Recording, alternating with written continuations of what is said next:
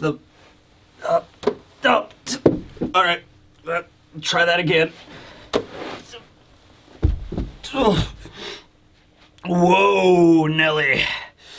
All right, that was weird.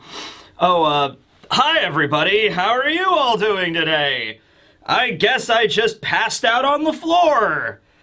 That's not alarming in the slightest, right? A convenient note. How convenient.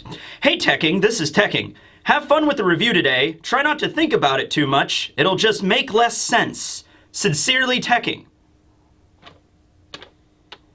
Barry, you know what's going on with this?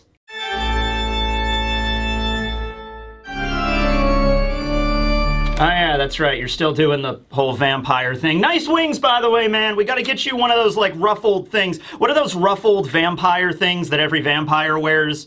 You know, it has, like, the little gem in it. You know, we gotta get you one of those things. Alright, well, whatever.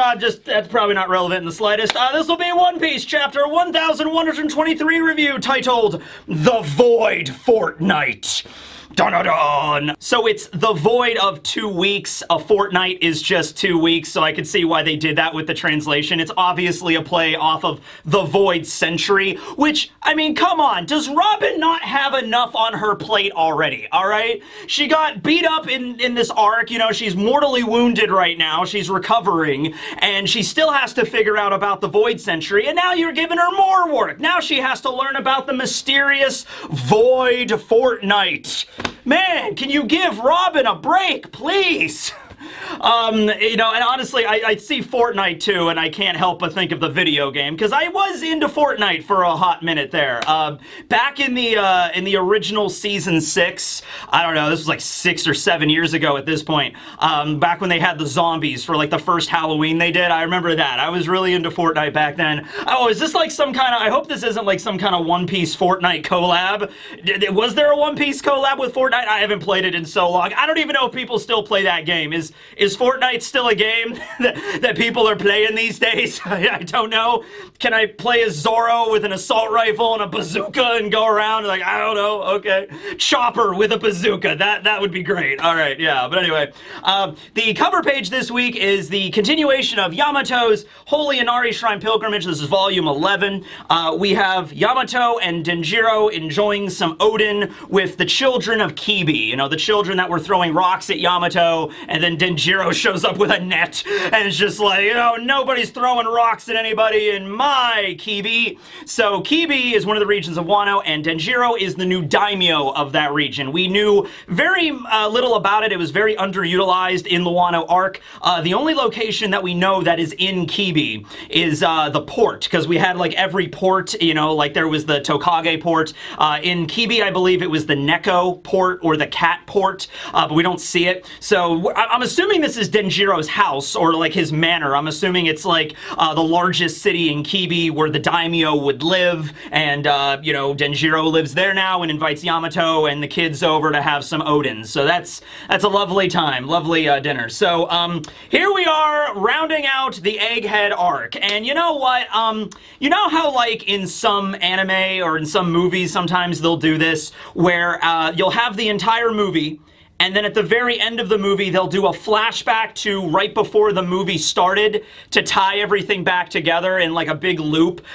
This is one example I thought of I mean, there's a lot of examples of this trope, but the one I just thought of was at the end of Golden Wind, at the end of JoJo Part 5. So you go through, I'm not going to spoil it, but you go through all of JoJo Part 5, and then the last episode of JoJo of Golden Wind is a flashback to right before all of the events kind of happened in Part 5 that kind of like loops it all together in a giant thing, and it's like, oh, that's how it all connects back, right? That's kind of what Oda is doing here with Egghead, and I feel like it gets confusing, but I guess we'll see. So, the chapter begins with the Elbaf ship, the Great Eric, sailing away from Egghead finally. It is on fire in the background, but the Labo phase still stands. See, that's the thing, like, the island was not completely obliterated in that Buster call. The Labo phase is there, Punk Records is still there, the Mother Flame is still there, you know, the island clouds are still there, the Frontier Dome is still there. So the government, I mean, yeah, we see them all knocked out via the hockey bomb, the hockey nuke from Emmett, but once they regain consciousness, well, okay, some of them might not regain consciousness. Like, some of the lower level Marines might just be dead from that. Like, here's a question. Can you straight up kill somebody with enough hockey? Now, obviously, like, the Vice Admirals and some of the higher ranked Marines, they'll be okay. They're all, by the way, we actually do get to see the Vice Admirals all knocked out, too. That was a thing in the last chapter when the hockey bomb went off. I was like, you know, because we saw Dahl there and Pomsky, and they didn't look like they were knocked out with the rest of the Marines, and I was like, okay, I mean, like, I get it, they're Vice Admirals, but if in Film Red, and I know it's a movie, but if in Film Red, Shanks's hockey was enough to, like, stagger some of the Vice Admirals, then this giant hockey bomb that was the hockey of Joy Boy himself, should it be enough to knock out the Vice Admirals? And yes, we see Dahl knocked out, we see Pomsky knocked out, and we assume all the other Vice Admirals are out like a light as well. But back to my first question, is it feasible to just destroy somebody with hockey? That might have been what Saturn was doing. Remember that one ability that Saturn had where after he arrived, one of the Marines looked over at him and Saturn just kind of gave him the evil eye and his head exploded? You know, like, that might be actually just not on a unique ability to the Ushioni. That might just be hockey overload. And he didn't use it again because it only works on, like, low-level, like, Marines. Like, people that have very little hockey or no hockey whatsoever, no combat prowess. You know, you could just kind of give them the glare of just, and then they just, boom, their heads just blow up, you know what I mean? So it could have been that, you know, I think it is definitely feasible to do that. So a lot of the Marines are all wiped. Actually, all of the Marines really are wiped out. The only person that is still, like, awake is S. Snake. We see S. Snake still in the bubble on one of the Marine ships, because remember, after Ethan sliced the lab's basement apart, everybody in the basement, all of the Cypherpole agents and the Seraphim and everybody fell down, and then Peter used his, like, sandworm power to, like, get them all in his body, and then he spit them back out on the Marine ship, right? So S-Snake and S-Hawk, S-Shark, and S-Bear are all still on the Marine vessels, and they're like, you know, S-Snake is there in the bubble like, hey guys, wake up, the Straw Hats are getting away, we're supposed to go after them, right? I'm also surprised that the hockey explosion didn't pop the bubbles. You know, those bubbles are, like, reinforced, like, they're made out of, like, sea prism resin or whatever, and that's, like, the whole idea why the Seraphim can't use their abilities while they're in the bubbles. But yeah, the bubbles were strong enough to endure like a point-blank hockey nuke going off. So there you go, way to create some good quality material, Vegapunk. But yeah, other than that, like, other than the Seraphim might be the only ones that are awake. Everybody else is out, like a light, okay? So there's no way they're following the Straw Hats after this. So the Giants are on the ship, and they're looking back, and they're like, whoa, everybody's knocked out, that's crazy! And then you got Dory there with some power scaling. He's like, so it looks like that hockey might be stronger than Shanks! You know, gabba baba baba baba. Wait, was it gabba gabba gabba? Was it Dory that did that, or gear, gear, gear. You know, that was Dory. Dory was gear, gear, gear, gear, gear. Anyway, so, yeah, he's like, well, hockey, it didn't seem hostile to us, but it knocked everybody out. That's crazy, right? So, some translations I've read, it's like it might even be stronger than Shanks. In this translation, it is greater than Shanks.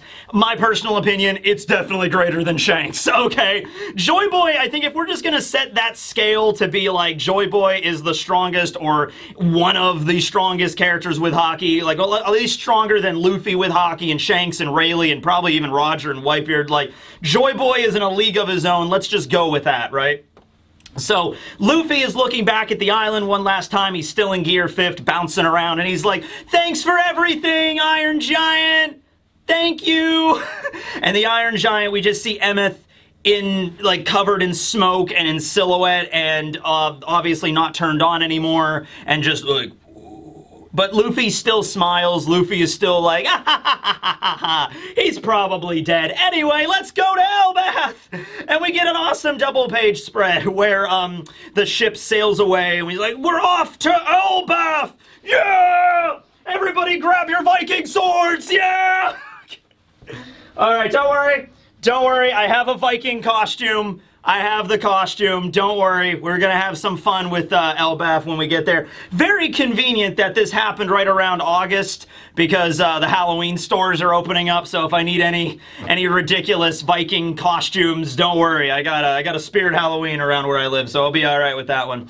Oh my god, all the Giants are like, let's go, ye bastards! It's like, yes, finally! So we also see some shots around the ship and what everybody's doing. Bonnie is asleep, kind of like hugging Kuma. She's just like, Dad! And so that's nice that she's there. And then you have Zoro, who's just like exhausted. Zoro's just kind of like, man, Lucci was hard to fight. No, he doesn't actually say it. Wouldn't that be crazy though, if right at the end, Oda throws a thing in where like Zoro is like, man, I'll tell you what. Yeah, that leopard guy, he was tough. It took a lot out of me to beat him. No. Zoro's just kind of like, he's like panting a little bit. Probably from dealing with Ethan, I would imagine. Also, like, you know, Ethan was, from what we've seen, I think probably the most dangerous out of the Gorosei, and Zoro fought him head on. I mean, Zoro clashed swords with that guy. I'm sure Zoro might have been like, oh, okay. I mean, I could probably take him, but I don't know actually about that. Usopp is just bawling his eyes out because they're finally going to Elbaf after 20 damn years. Remember, so the Sunny is next to the Great Eric. Like, the Great Eric is sailing next to the Sunny. So Nami and Usopp and everybody are on the Sunny still, looking up at the giants, and Dory and Broggy are looking down over the bow, and it's like, hello everybody, hello tiny people. Luffy finally disengages Gear 5th, and the backlash from that hits him, so he turns into his shriveled up prune old man Luffy. He's probably going to be stuck like that for a while, because remember, that fight went on for, like, so he went to Gear 5th, they had lunch. Remember, they broke for lunch after the whole events of the evening, which we never found out about and probably will never see. Maybe that'll be in the anime, I hope it is. But at any rate, they had lunch, and then Luffy had to go into Gear 5th to fight Kizaru, and then he went out of Gear 5th, and then he was immobilized, and I guess it was Van Augur that maybe teleported him over to the vending machine to distract his, like, Van Augur, like, oh yes, Luffy, I'll teleport him over there so he can get some food, and then we can do our thing in the background without worrying about it. At least that's what I'm assuming happened. So Luffy went over to the vending machine, he got the food, he went back into Gear 5th, he fought, and then the Gorosei showed up, and then he went out of Gear 5th again, and then Dory, Broggy gave him the fermented shark crap, and just like, here you go, just like, okay, I'm back, you know? And so, you know, Luffy's been in and out of Gear 5th for the last couple of hours. I think he's gonna be in that state for a while. He's resting on Nami's lap, you know, as lucky as he should be, so everything will be alright. Then, we have a moment where Sanji goes inside of the Great Eric, somewhere in the giant ship, where Vegapunk's corpse, the body of the Stella, is resting on like some blankets and stuff. They made a nice little area to set down Vegapunk's body. And Sanji goes up to him and says, Vegapunk, what you told me earlier isn't sitting right with me. Was this all supposed to be some kind of big gotcha moment? Because, you know, and he mentions, and there's two interpretations of this next line. He says, I couldn't follow everything you were saying, but it was pretty outrageous. So, I don't know, there's one way of looking at this, like, because they were in the middle of running away from the Gorosei, and the giants were attacking, and everything, all this chaos was going on in the background. Did Sanji really, was he able to actually listen to the entire message in its entirety? Like, well, I guess we didn't hear the entire message, like, fully, because it was cut out a few times. But you know what I mean? Like, all this chaos going on in the background, Sanji wouldn't have been able to pay attention to that message all the way through. So is he saying that, like, hey, I only caught bits and pieces of that message, but what you did say and what I did understand, it was a big deal? Or is he saying that, like, I didn't really wrap my head around most of the kind of science stuff you were saying, but it was pretty outrageous, right? I kind of think the first one is more likely, because, like, Sanji, like, the only Straw Hat that might have been able to listen to the whole thing, or most of it, is Robin, because she was, like, you know, injured, so she couldn't really fight, so, and we did see a scene of her listening to it later in the Sunny, so that might have been her, but yeah, Sanji was, like, busy running around and doing stuff, so I don't know if he was actually had time to, like, listen to the entire thing. But anyway, remember, the reason this is Sanji and Vegapunk, like, a moment between the two, remember when they were heading down from the Labo phase in the Vega tank. There was a moment there where Sanji and Vegapunk told Sanji some stuff, because this was like, this is the last moment I'll have to talk to you guys, Quasar, because things are going to get live when we get down there, right? So Vegapunk said some stuff to Sanji, and that leads us into the flashback. So we cut to Egghead 2 weeks ago, all right? So this is before the Straw Hats showed up. This is before the Marine blockade. This is before all of this, before the arc started. All right, this is honestly probably like 2 weeks ago. This is probably when the Straw Hats are still in Wano at this point. I don't think it took more than 2 weeks to go from Wano to Egghead. So the Straw Hats are still, like this could have been during Onigashima when this is happening, you know what I mean? Like, or maybe even before that, right? Like, the times, there is a very specific timetable of One Piece, like it breaks it down exactly by, like, days. But at any rate, this was 2 weeks ago, okay? So, you have the command station in the Labo phase. You have Shaka, Pythagoras, and the Stella, okay? And Shaka is looking at some readings coming off of the power plant, the Mother Flame, and he's like, hey, these readings aren't looking right, okay? There's weird readings. There's like a lot of like science jargon that's thrown out. Like, can you monitor for particle density and neutron flux? Let's double check the neutron flux. I don't know anything about physics. Is that a thing? Is that a thing when you're running like a nuclear power plant? It's like, oh no, something's happening with the core. Check the neutron flux. It's like, all right, I'm on it. You know, is that a thing? I don't know. It might just be science lingo for the sake of science lingo because it sounds cool, right? Well, anyway, Shaka brings up that's like, well, you know, we designed the Seraphim to increase in power over time. So if we get if these numbers are wrong coming off of the power plant and stuff like that, like that's going to have some serious issues. Also implying that, yeah, the Seraphim are going to get stronger and stronger. So, yeah, that's going to be a thing. But Vegapunk also brings up, like, well, wait a minute here, Quasar. The numbers that were cataloged earlier, they're not, you know, syncing up with the numbers now. So obviously in any kind of like facility like this, when you're monitoring energy output of like a nuclear core, which is kind of what the Mother Flame is, like nuclear fusion, you know, you're going to keep track of that, like probably several times a day. You're going to record this much energy coming off of it, and then like the next hour is this much energy's coming off of it. So there was information that was logged into the computers of how much energy's coming off this thing. It's like normal, normal, normal. But now they're double checking this and they're looking into it, and it's like, actually, the energy is not coming off of, the records are not matching up. Somebody had to replace these records. Somebody went in there and personally altered the data, which means it's one of the Vegapunks. Like, Shaka figures it out immediately, like, there is a traitor. So they did know that York was the traitor. Why didn't they mention that? Well, we'll get to that in a moment. Somebody's tampered with the Mother Flame's energy to steal part of it. So that's what it is. So York stole part of the Mother Flame. I don't exactly know how you do that, but she's a Vegapunk, so she knows how to do it. And we're later going to find out that she used one of the sea monsters, the mechanical sea beasts, to take that portion of the Mother Flame and transport it over to Marijois, which is how the Gorosei got their hands on it, which is how Eam got his hands on it, which is how the giant, you know, sky laser weapon, probably Oranos, obliterated Lelucia. Okay, so this is before Lelucia too. This is before Lelucia happened, all right? So this is a while ago. So Shaka figures it out almost immediately. Stella is like, oh, Vegapunk did it? No! Was it Lilith? It was probably Lilith. I do love that they immediately jumped to Lilith because, like, I don't know. Let's go through a quick lightning round of the Vegapunks really quick.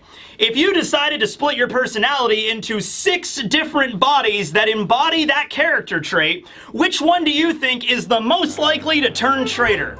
Vegapunk 1, the good.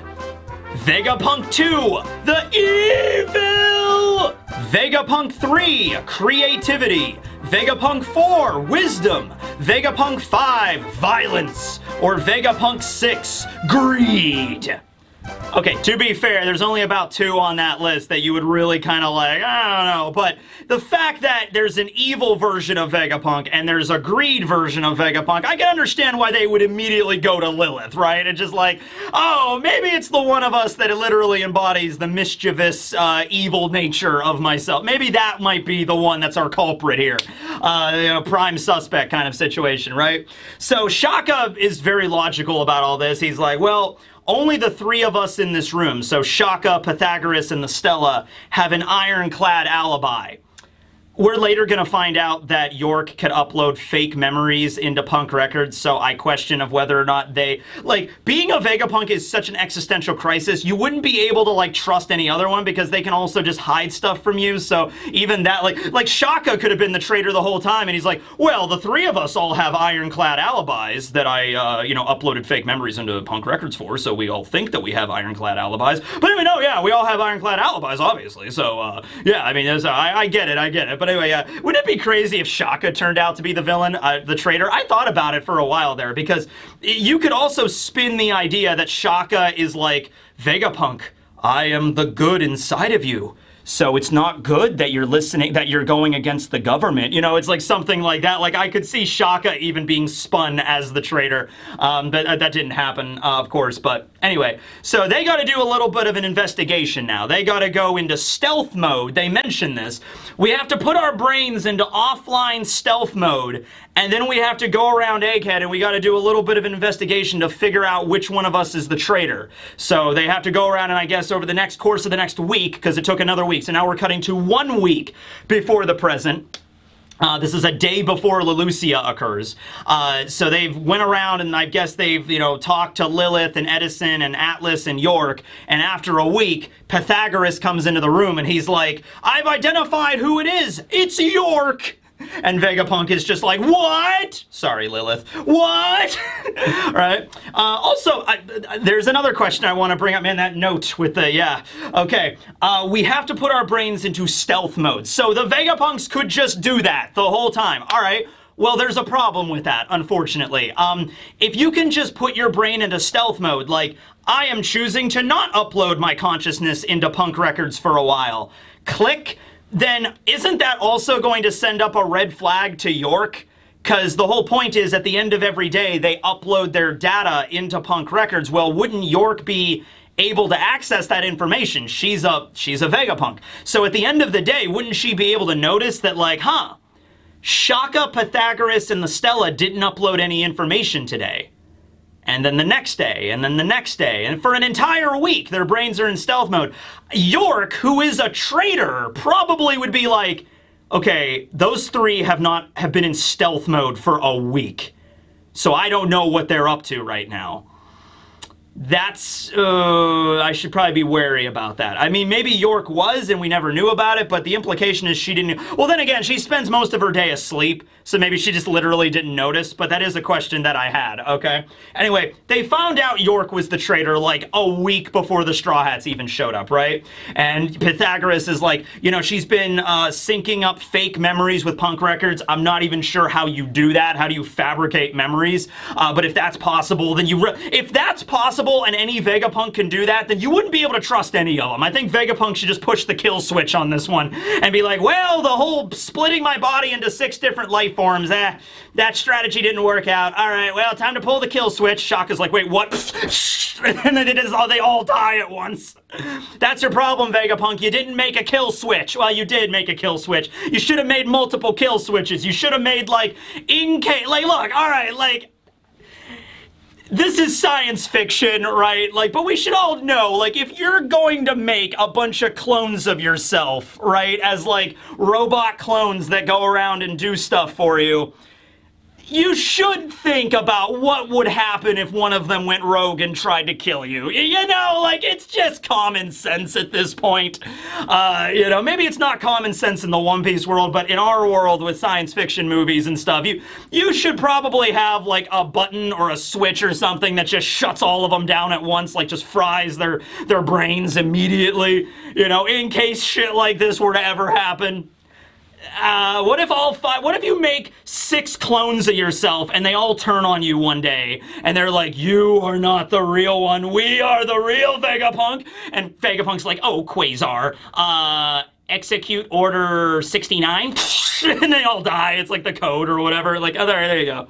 You were too naive, Vegapunk. You were too naive. Anyway. So, Vegapunk apologized to Lilith. Lilith's not even in this chapter. We don't even see Lilith, I don't think. It's mostly just Shaka, Pythagoras, and Vegapunk. So, Shaka is like, I also found some evidence that somebody deployed the Sea Beast weapons, and so that was York sending the Mother Flame over to the Gorosei. Pythagoras also found the use of a white Den Mushi. The white Den Mushis are the ones that are used to, they're very rare, not very many of them exist, but they are used to prevent against wiretapping. So, the Revolutionary Army has one whenever they're communicating with each other. They'll use a white Den Mushi, so a black Den Mushi cannot intercept the call. However, because the call originated from Egghead, Vegapunk is able to extrapolate, like he's able to recover the call data, essentially. So he does that, and they listen to the message that York sent to the Gorosei at Marijois, like, Dr. Vegapunk. By the way, the way that this was done in the anime was so creepy. It was like, Dr. Vegapunk, researching Void Century. It was like really creepy the way it was handled there. So Vegapunk, Pythagoras, and Shaka, they hear the message that York sent to Marijois. They know it was her. They know she stole the Mother Flame. They know she handed it over to the government. And then Vegapunk is like, oh, gee, that's why they keep sending Cypher Pull over here, man. And then everything comes to a head the following day, so 6 days before the present, when the Lelucia incident occurs. So Lelucia is wiped off of the map, and Vegapunk is like, it's been erased! The details are still a bit foggy, but I have a bad feeling about this. It probably has something to do with the stolen nuclear core. You know, it probably has something to do with that. So Vegapunk, you know, he kind of orders Pythagoras, like, hey, just keep tabs on all wireless communications coming off of the island at this point. And he also brings up that government probably has an ancient weapon. He doesn't know, I guess, certainly. He just says that, like, oh, this is just pure conjecture, but I'm assuming the government has an ancient weapon, and they were just unable to use it because they didn't have a good enough power source, so that's why they needed part of the Mother Flame to power it up. So the ancient weapon is Uranus, because that's the only one kind of left. People have said that it might have been Pluton, because Pluton was always mentioned to be able to destroy an island with a single shot, and that's what we saw happen to the Lucia, right? However, I'm gonna say that no, because, like, you know, Pluton was mentioned to be under Wano. I guess somebody could have taken it out of Wano. But the way that this usually goes is like Uranus is the god of the sky. So I'm thinking that a sky weapon, and one of the weapons is named Uranus, that would be what it is. I don't think we've seen Pluton yet, because Pluton is like the underworld. So we're kind of going like an earth, sea, and sky sort of thing. Obviously, Poseidon, Shirahoshi is the sea. Pluton would be the land, and then Uranus would be the sky. So I'm assuming it was Uranus. They just couldn't use it because they didn't have enough power for it, but now they do. They have like a battery for it, right? So Vegapunk is there, and he's just like, oh my goodness, it's all my fault. I split off my greed, and I let it have a personification. I gave my greed a human form of a sexy 12-foot tall woman. Oh my god, my hubris! You know, any fans of Full Metal Alchemist out there, you'll probably be quick to bring up the whole lesson at the end of Full Metal with greed, and be like, greed isn't necessarily a bad thing. It's like, no, it isn't. It isn't. However, you know, when you are splitting off your body and making 6 different versions of yourself, and one of them is going to be evil, and another one's going to be greed, maybe not necessarily going to be evil, but, like, you should be a little wary of that, you know? Like, Vegapunk should have been like, I wonder if there will be any negative repercussions from splitting off all of my greed and giving it physical form. Nah, I've seen Full Metal Alchemist, they'll be fine. It's just like, no, I think you should be like, yeah, that might not be a great idea, that might not be smart of me, but, you know, Vegapunk hasn't exactly made the best optimal decisions in this arc, so, I mean, at this point, you could just throw that on top of the pile, right? Okay. So they're going over their options at this point. Some options make sense, others don't. They bring up, like, alright, well, what do we do about this? I mean, do we just capture York now? I mean, we know she's asleep right over there. You know, we could probably just go bring her in, honestly. But they're like, no, I mean, Vegapunk honestly just gives the air of defeat at this point, right? He's just like, no, it doesn't matter. I mean, we could bring her in and throw her in the prison, I guess, but, like, the government already knows I'm researching the Void Century. You know, they've already sent the cipher pool. They're not going to stop. Whether or not we have York here, or even if York dies, I mean, they're going to keep sending the agents to the island. They sent messages to probably all the Marine bases around here in secret. They're ready to mobilize, okay? So there's no point in bringing York in now. I mean, damage control. I mean, so she can't do anything else, you know? So it's like, you know, yeah, I mean, look, Vegapunk, I get it. You're kind of like, you know, defeated and dejected right now. It's just like, why could I do such a, you know, I get it. But like, honestly, do something, right? You know, bring York in so at least she can't, when the government does show up to like bring you, like kill you all, at least York's not helping from behind the scenes, right? Just throw her in the prison cell or whatever. But anyway, so then Shaka's like, all right, well, we need to get out of here. We need to get out of here, man. We need to get out of here. We just get on a ship and get out. Like, just leave Egghead. And the Stella is like, nah, that's not gonna matter either. I mean, prepare a ship for the civilians, like all the scientists on the island. Make sure there's an evacuation vessel ready for them. But we cannot leave. Because, you know, if we leave, then the Navy's just gonna chase us to the end of the Earth, and then we're eventually inevitably gonna die. Jeez, Vegapunk, what's with the defeat? Come on, like, it's like, I know the government's gonna come to this island and probably Buster call it, but if we leave, then they're just gonna chase us. There's nowhere you could go! You couldn't go anywhere. Go to Elbaf! Go to the revolutionaries! At least you have a shot! You're Vegapunk, for God's sake! Just, like, hey, make little fake decoy, like, okay, here's what you do. Capture York, throw her in the prison. You could do that if you all knew that, like, oh, York is the traitor, but she doesn't know we know that yet. There's 5 of you, and you have an army of Mach 3s. So get Sentomaru on the phone and be like, hey, Sentomaru, York is a traitor. We need to bring her in. And Sentomaru's like, okay, Grandpa Vegapunk, I'll do that. So get a couple of the Mark 3s to pick York up and be like, what's going on? And just like, we know York. It just, oh, son of a beach ball. Okay, he's like, yeah, right, so throw her in the prison cell. And then what you could do is, like, make fake Vegapunks, make, like, fake robots of the Vegapunks. Like little, just, they won't be good because they'll be made last minute, but make, like, a fake Vegapunk that's like, hello, everyone, I am Vegapunk. Welcome to the island, Cypher Pole Zero. I don't know anything about Void Century, right? Meanwhile, while you're doing that, while they're distracted by that, get in your submarine, which I am sure you have, and just get the hell out of Egghead. Like, escape under cover of night. Use the Sea Beast to guard you. Bring the Mark 3s with you. There's no way you can escape this island. Of course there is, right? Now, Vegapunk, he does bring up a reason why he doesn't do that, but he does kind of throw out the whole, like, hey, we gotta get out of here, and Vegapunk's like, nah.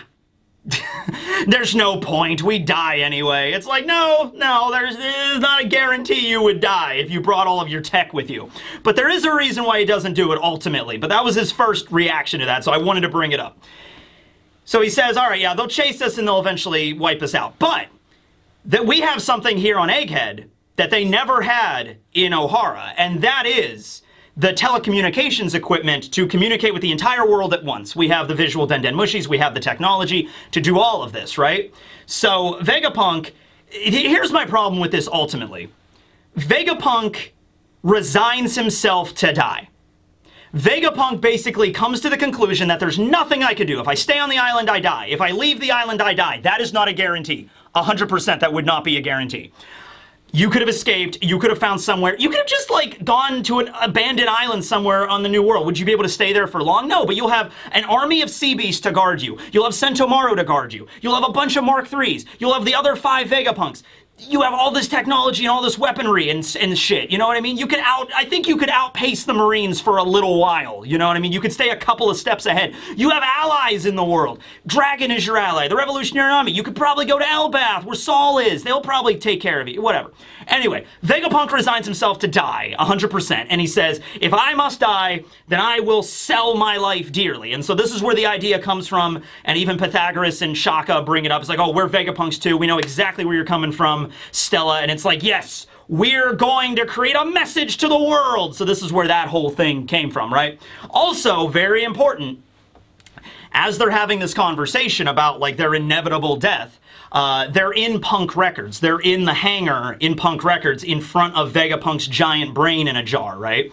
And so they're having this conversation, and Shaka mentions, there is just one issue, Stella. What exactly constitutes death for someone like us? You know, you were born a normal human, and then you ate the brain fruit, and then you lopped off your own head and stored it in a vat, so your brain and your body are independent from one another, and then you split your own consciousness into 6 different bodies. What does this even mean? Like, even if your original body, like, if your body were to die, and this is a question I brought up and a lot of people did, like, even if Vegapunk's, like, heart stopped beating, well, the brain is still active, and the brain is kept alive with, like, machinery and like, electrical impulses and the goo that it's floating around in. I'm sure the brain's gonna get enough nutrients and power from the vat that it's stored in, right? So, it's like you're basically, your brain's on life support. Even if your physical body dies, this might still live. And what if one of us still survives? Like, what about the reincarnation of the brain fruit? How does that work? Does it only go away if the brain dies and all the Vegapunks? What if the brain was destroyed, but one of the Vegapunks survived? Like, Lilith is still alive. What if the Punk Records was obliterated, but Lilith is the only one remaining? Would the brain fruit still exist within her, or would Lilith just die because Punk Records exploded? You know, like, there's so many questions with this, and they don't go into all that here, but they do bring it up, like, what is death when it constitutes us? So I think Oda put that in there right now to indicate, yeah, the Stella's not dead. The Stella's brain is still alive, so clearly the Stella's not dead, but the Stella is a brain. So hold on to this for a moment. We're probably going to get a scene where one of the Gorosei or somebody, one of the Marines or the government, are going to be going up into the labo phase to, like, examine the brain, and there's going to be, like, a computer monitor next to the brain, and it's going to say some shit like, "Hello everyone, I'm Dr. Vegapunk," you know what I mean? And just like, oh no, he's still alive. So I'm sure we're still going to hear Vegapunk's opinion from things in brain form. He just kind of can't communicate right now. He's kind of limited because he's just a brain in a jar, right? Okay. At any rate, Vegapunk does mention another piece of equipment they have to protect at all costs. He mentions we have to protect our cloud generation technology.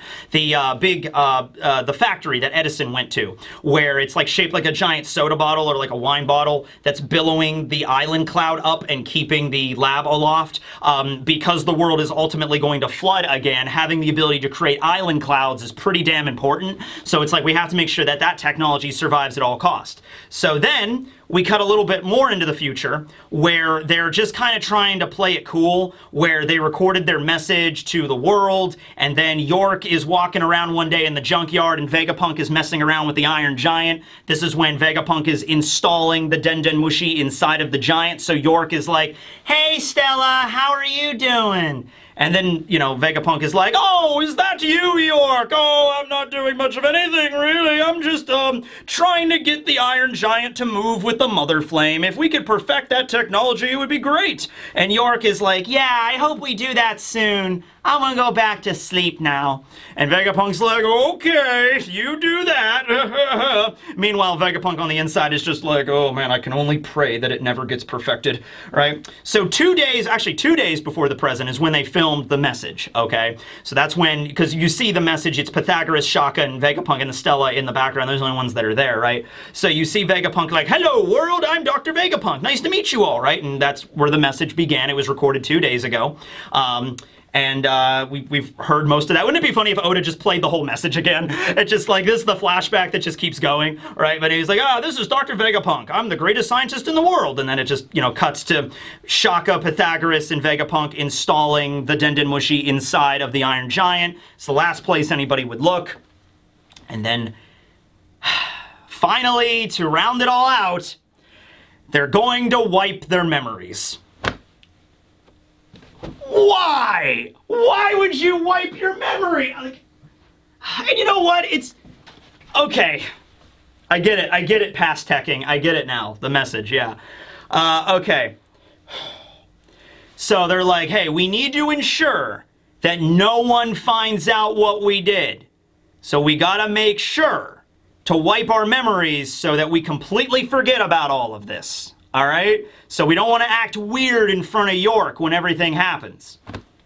You guys, for the last 2 weeks, have been having your brains on stealth mode. And York just talked to you the other day, and she was completely unaware of what you were doing. She spends, like, that's the reason she was able to get away with most of this, is because she spends like 20 hours a day asleep or in the bathroom, right? Or just shoving food in her. That's literally her job. So she had like some free time that nobody was noticing, but most of the day she's asleep. So, like, it really probably wouldn't be that hard to just, why couldn't you just keep doing what you're doing? You were already fooling her for like 2 weeks, keeping your brain on offline mode, right? So just do that.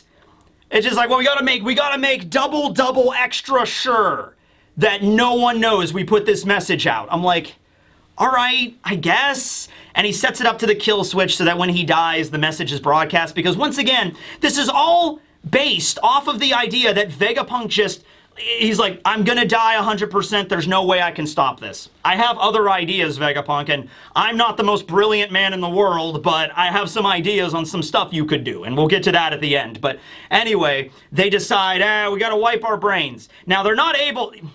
Once again, here's another problem. You think that, I understand wiping your brain, you can't selectively choose what to keep and what to lose. But if there's anybody that would be able to do that, it would be the user of the brain fruit and the guy that is the smartest man in the planet. You'd think he would be able to, like, specifically target memories and be like, only remove these memories of the message, do not remove the memories of York being the traitor. You'd think that he would be able to do that or whatever. Anyway, it doesn't matter. They wipe their memories from, like, the last 2 weeks. Shaka, Pythagoras, and the Stella, okay? And this is all irrelevant because we'll see what happens. Anyway, so they go, oh, we're going to have to relive these moments all over again. We're going to have to find out York was the traitor all over again. It sucks. And it's just like, but Vegapunk's like, well, we have to make sure that the message is relayed, so we have to erase our memories. There's no other way. And just like, okay, I guess. So they all wipe their memories. It'll still be our victory, even if we can't remember it. So just, they wipe their memories. They wake up in the memory erasing machine, which, by the way, like, when you're waking up in the memory erasing machine, it'd be like, oh no, what happened? Vegapunk wrote a letter to himself before he wiped his memories. He picks up the letter and says, hey, Vegapunk, this is Vegapunk. You erased your memories. What? And he doesn't say anything. He doesn't say the whole story. He doesn't write down, like, York is the traitor and you have this message that's going to be released to the world. This is the message that Vegapunk wrote to himself, to be read upon after his memories were wiped of the last 2 weeks. Good morning, everybody. You'll find that you three have been missing a fortnight's worth of memories. You were really into the video game. No, you've lost 2 weeks of your memory. They were wiped of your own volition. A number of things will probably become confusing and as a surprise because of this, which is ironically pretty amusing. So even when Vegapunk is wiping his own memory, he's like, I'm still going to have a little bit of sense of humor here, right? I will tell you one thing, though. The world government has found out that you're researching the Void Century, and so Shaka, Pythagoras are like, what? How did they find out? What? I have already taken the best precautions possible. You'll just have to put your faith in me, and you're gonna have to die. Sincerely, yourself.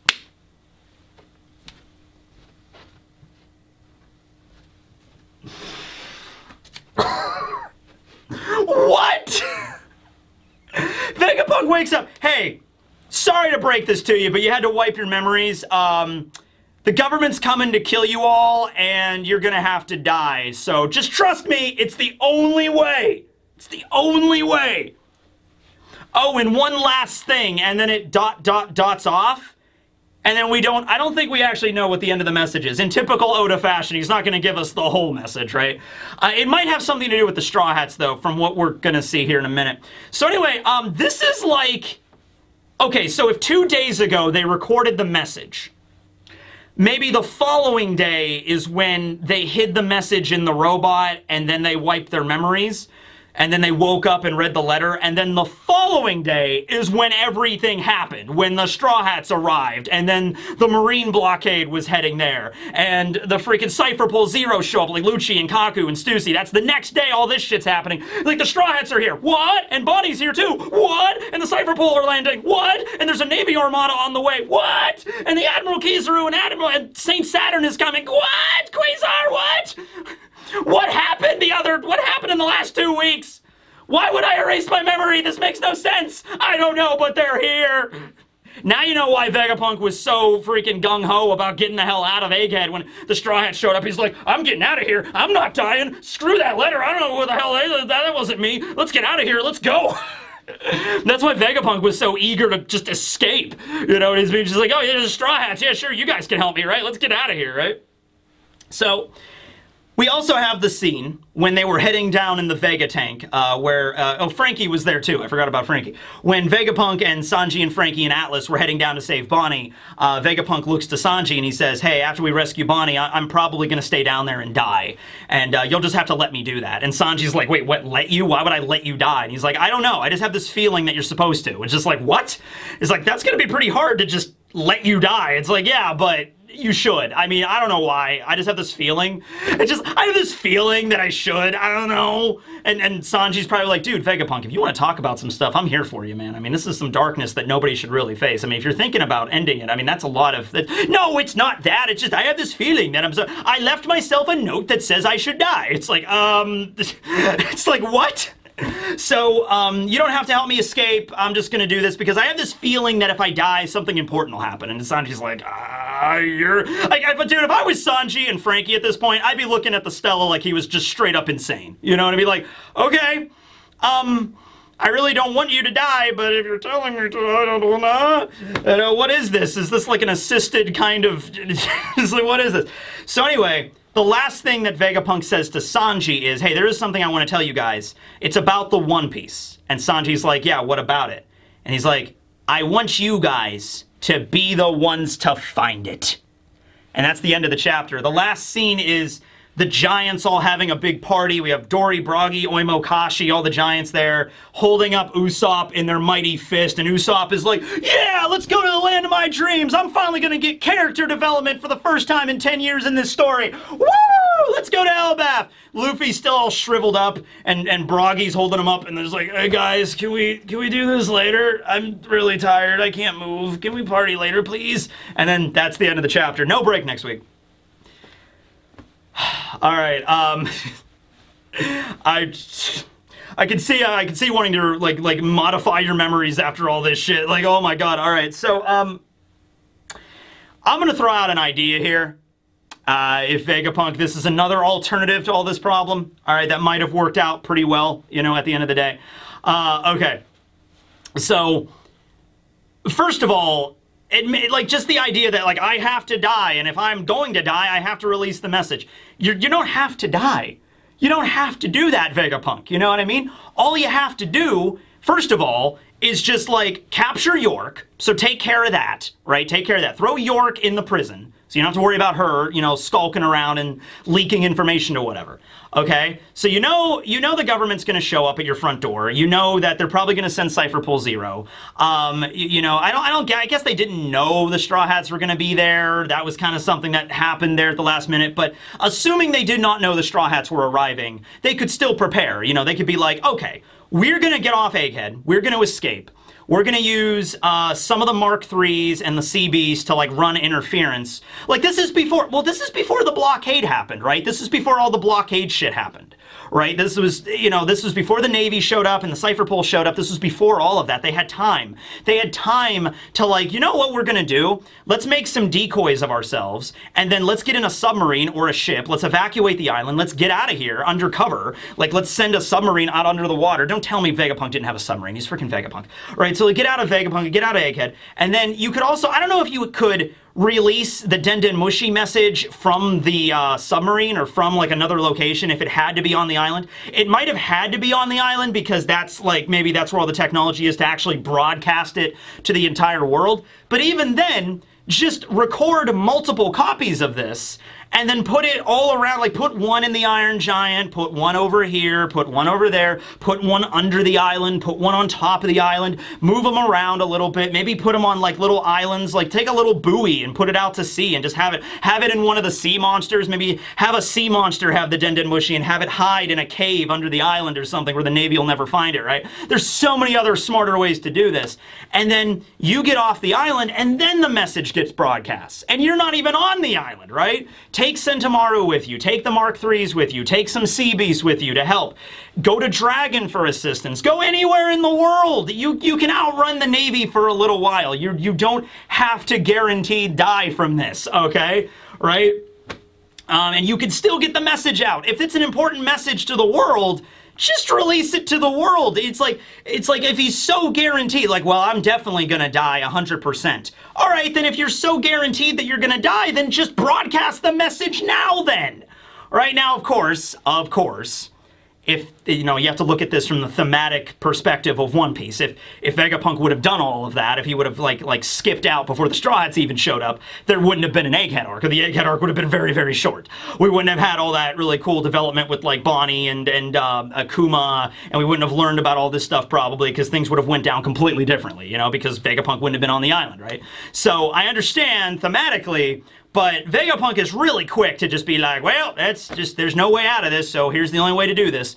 This is, as Vegapunk wrote in his message, this is the best possible precaution. The optimal way to do this. I don't think it was. I have a feeling like it wasn't, but whatever. At any rate, that's what happened 2 weeks ago at Egghead. Vegapunk, at least his Stella body is dead. Lilith still lives. York is still alive as well. All the other Vegapunks are dead. Punk Records is still there, so we'll probably see Vegapunk talking through his brain at some point. And the Straw Hats are heading to Elbaf finally. So this is well and truly the final, the epilogue to Egghead. It's over. Next chapter, we're probably honestly going to cut over to see other parts of the world, because it's like in between arcs now. And maybe we'll see the Straw Hats sailing with the Giants, and then we'll cut over to the rest of the world for maybe a 2 or 3. Well, it's usually 2 or 3 chapters. Actually, usually only 2. But because we're now in the final saga, it might be longer than that. It might be like 5 chapters we cut around to see what else is happening in the world before we cut back to the Straw Hats. Bounties. People have been saying, what about the Straw Hats' new bounties? It's like, dude, honestly, at this point, at the level these bounties have gotten to, like, I'm sure Luffy's bounty will go up, I guess. You know, 5 billion to 5.5 billion right below Roger. I don't know. But the bounties are really absurd numbers now, so I guess we'll see how that goes. But yeah, that's the Egghead arc. What did we learn here today? I suppose we've learned that even the smartest man in the world can make mistakes. I guess that's the lesson to be had from this. Also, just erase your memories and everything will work out, right? You know what? Okay. Why not?